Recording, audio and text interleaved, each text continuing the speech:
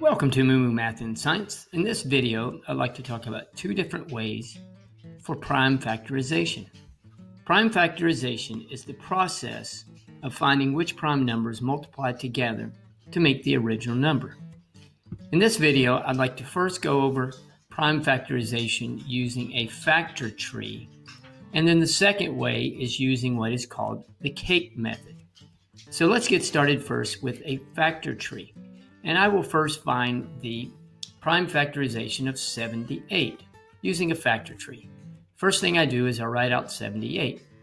78 can be divided by 2, and 2 goes into 78 39 times. So I will draw them underneath 78. I will circle 2 because it is prime, and 2 times 39 is 78.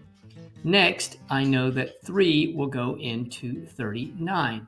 So 3 times 13 is 39. I will circle both of these because they are prime. So at this point, I have all prime numbers. So the prime factorization of 78 is 2 times 3 times 13. Next example with a factor tree is 85.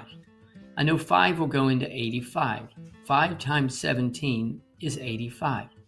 I will circle both of these because they are prime.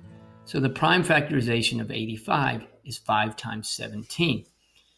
Now the cake method is a little bit different. I'll start with a very basic one. You first write out the number that you need to find the prime factorization for, which is 18. I will put brackets over it so that it begins to look like a cake.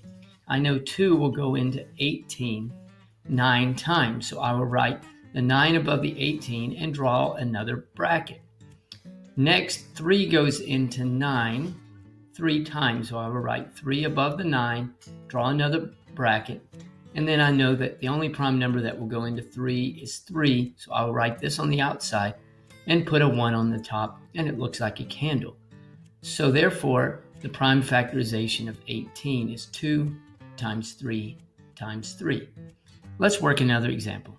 72. I will write a bracket over 72. 2 goes into 72, so I will write 36 above the 72 and draw another bracket. Next, 2 will go into 36 18 times. Next, 2 will go into 18 9 times, so I'll write the 9.